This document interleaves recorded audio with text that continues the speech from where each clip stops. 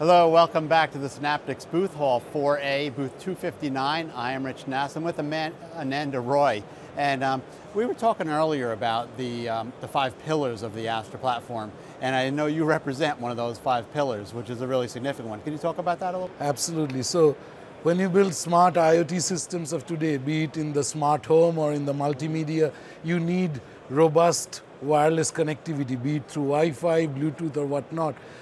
So without that, you cannot really build an IoT system. So we bring the most fundamental pillar where this entire Astra processor and connectivity stands together to build the best systems for our customers. So is this a component on the board? Is that how this works? It is a wireless connectivity processor that runs with the advanced processors that you saw back there earlier, Richard, and they run together on a platform like this.